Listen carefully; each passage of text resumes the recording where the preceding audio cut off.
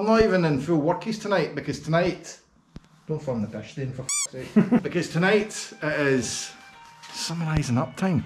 This is my last night. Well, not my last night, but the last of the work in this unit's done. Look, there is all this empty space where was once a Locost. The TVR runs. The list is, well, the list's not quite complete. Getting ready to move out. At least that was the case until mechanic loader turned up, who's now holding the camera, and gave me that look. Yeah. The BM, as we ascertained, was amazing. Standard, and I should have left it that way. And we've kind of missed a period of time where it's been mapped and I've fucked about with it and ruined it. And then I decided I needed another car.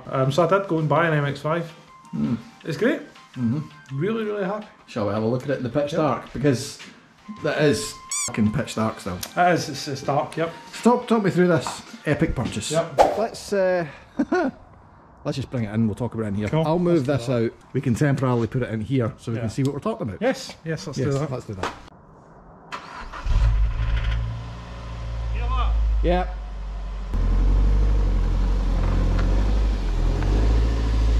Well then. Hold please! Talk amongst yourselves. Do you like It's not a dignified exit. No, it never is, really. And that's with the roof down. Like, you don't want to see me trying to get the roof up. This is not the fucking worst thing I've seen you buy, David. It's not. It's got leather seats, man. It's from a man who has a silver two-seater convertible. Not a bad colour. It's got the 6-speed manual because if it didn't, I'd shoot you. On my second fast automatic car now. Ah, yeah. It's, and I love it for driving about. I'll never take it away from you, but this is a no. No, but that, you know, just even in fast cars now, I'm losing my love for it a wee bit. It does take a bit of involvement out of it. It takes a lot of involvement out of it, and that's really the principal challenge. So it's the 2 litre, 16 valve, 6-speed, limited slip diff. It even has the Bose sound system and the 17-inch. It's an MX5 NC Sport. I see it's got this though. I mean, on the subject of like... It's gear conditioning, whether or not it works. I mean, why would you ever need it? Yeah, okay. Surely it defeats the point of the car. So what I'm thinking here is, I can see lots of room for it. Lots of fucking grind, mate. Whoa. That's... Is that underseal? Is that underseal? This? I've no idea what the f*** that is underseal actually, yeah. Well, yeah, it's not an engine I'm familiar with. There's room here for things. Oh, but yeah. The thing that goes on this side is not the same as the thing in an NB. Because one might observe, this is actually not the exhaust manifold. Oh, f*** yeah, so that is in fact the inlet manifold. Oh, the exhaust goes at that side, so it is slightly more complicated, of course. I see the ride height is obnoxiously tall. It's dreadful, yeah, the ride height's dreadful. I'm not offended by the wheels though. The wheels are nice, they're the optional okay. 17s, yeah, they're nice. Well, it's mostly alright. So... Expand yourself. You know how when a petrol engine sounds a little bit like a diesel engine? Oh, for f***'s sake. Yeah. Right. So, I got it. Check. We did just drive this in and it didn't make a f***ing peep. Aye, it's not bad, like it's not far gone. Listen when it starts. Alright. Obviously it doesn't do it. Very gently bring it up and down.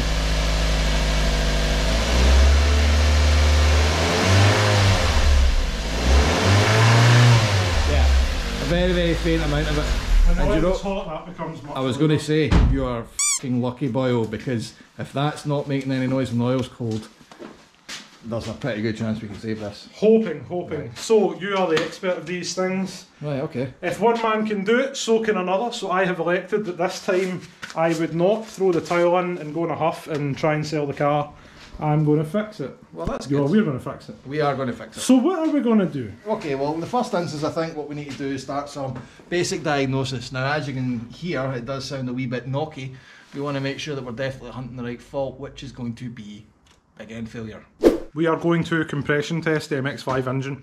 We obviously know there's a problem with knocking, very likely the big end shells, but we also have identified that it's burning oil.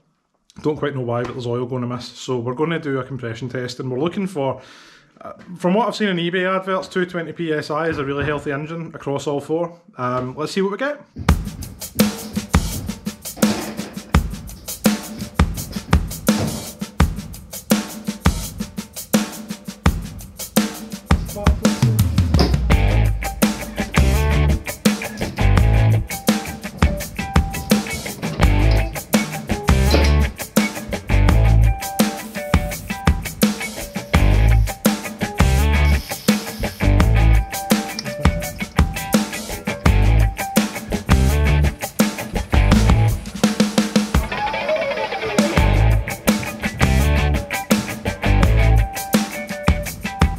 there we go. So it's about 190 psi we reckon, and it's the same on all four. We're getting a consistent between 190 to 200. Now, a point to note, and I think we covered this briefly when we did the Focus.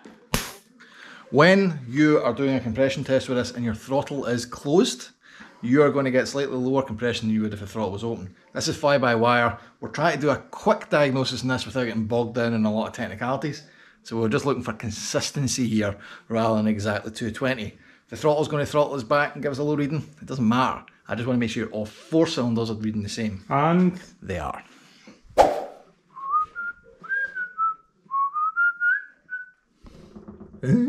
If you look at this one, it is slightly different to the other 3. And why is that? Well, I've been looking at it and I've been having a think, but really I think the big problem here is we've got a leak above the spark plug.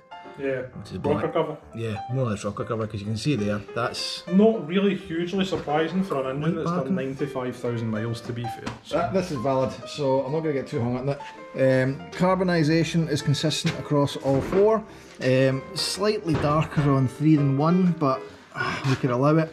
But realistically, yeah, just a wee... I mean, there's nothing wild. What's important is that unlike the Focus, there's no oil on any of the spark plug tips. So if you ever find oil here, that's a problem, a big one, because it means oil is getting in somehow, and that's, yeah, panic. Crucially though, what we have discovered so far is that everything that's in this engine is doing what it should do. So we'll need to dig a bit deeper to see where this rattle is and figure out where the oil's going. I've got a feeling this is going to take slightly longer than the compression test. This might be 30 seconds of montage and not 20.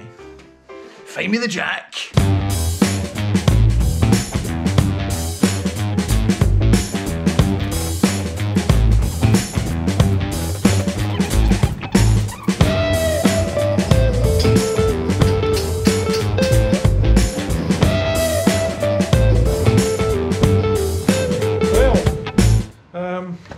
Under tray is off. I'm comfortable. I look comfortable. I look like a very fat, well, me. Yeah. I see there's also a level of car line next to you as well. Yes, so this is off. This is probably as bad as any bit of the car is or is going to get, and it came off relatively easily, so that is somewhat encouraging. Okay. This is not a flattering angle. No, it really isn't. No. Shall we get you out of there? Compression test done, we're happy with that. The next thing really is to drop the oil. So Mr. Thomas tells me, and check and see what state it's in, has it got metal floating in it, and try and understand just how catastrophic the failure is, because we're a bit miffed so far. We sort of expected a loss of compression, so it's possible I've misread the oil level when I've checked it at home before bringing it here. And it's not actually burning oil at all because there's no leak, and if the cylinders are making compression, it's clearly not burning oil. So let's swap the oil and see if that tells the story. I bought a see-through container. So this is a 7-litre food container, but principally it's obviously watertight and it's see-through, so we're going to drop the oil into it and go fishing and see if we can find particulate metal. So the genius with this is that the see-through means that whatever settles to the bottom, we won't have to... It's going to allow us to see in any sediments that sit in the bottom, principally metals, and it means we don't need to go fishing quite so hard to see if anything's failed or not. So let's get the oil into this and figure out what's happened. Wow, that was easy. Right. If nothing comes out, it's because there's a shell blocking the route. Ooh, it's black. It's very black. And what is our verdict? Do you want some Bovril? We have some amount of particulates floating on the top. You can see all of that floating garbage is part of shell. We've drained the oil. We can see there is crap in it, which is what we expected. We ran a compression test. It was positive, which is not what we expected. So it seems apparent that the issue is big end bearing failure. The problem is the amount of oil we've taken out of this car is about, well, it's a 7-litre container that's half full. So it's taken out like 3.5 litres. There's probably another half a litre in the oil filter, and then the galleries around the engine and whatnot have some oil in it. But I added 1.5 litres to that when I noticed there was something not quite right, i.e. the engine was knocking its pan in, which means it's been running low on oil when I got it. Obviously I checked it when I picked it up, it was at the low mark, but it's nothing to be particularly concerned about.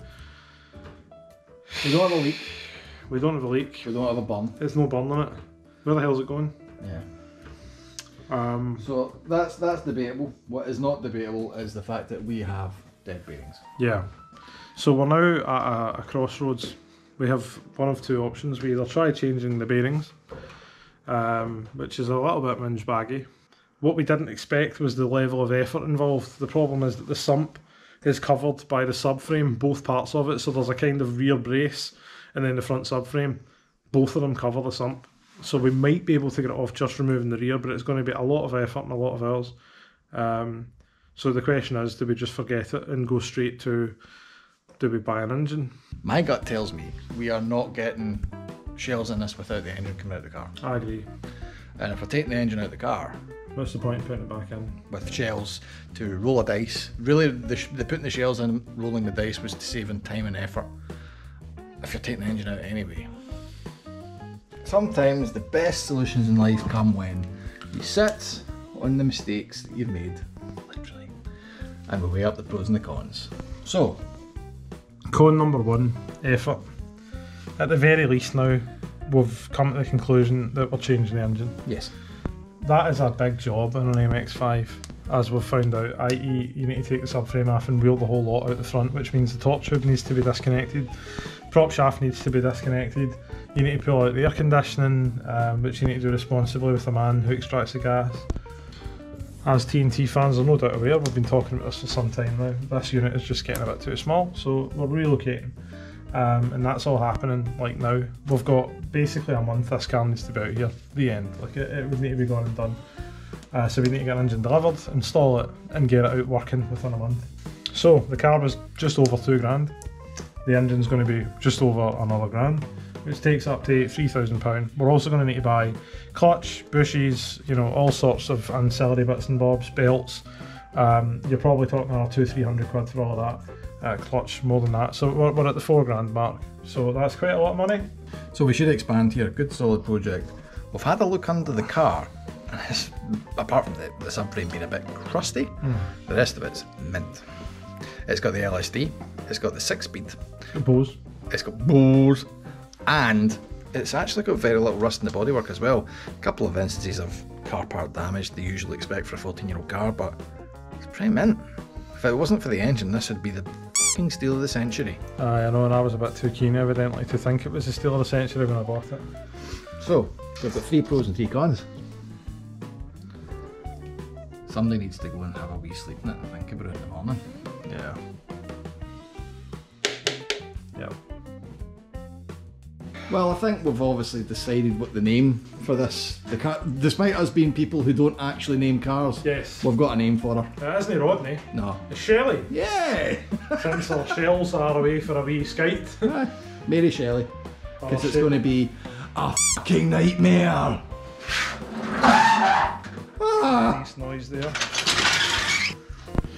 Look at us, it's coming back. That's good. Thank God. Looking a bit more human.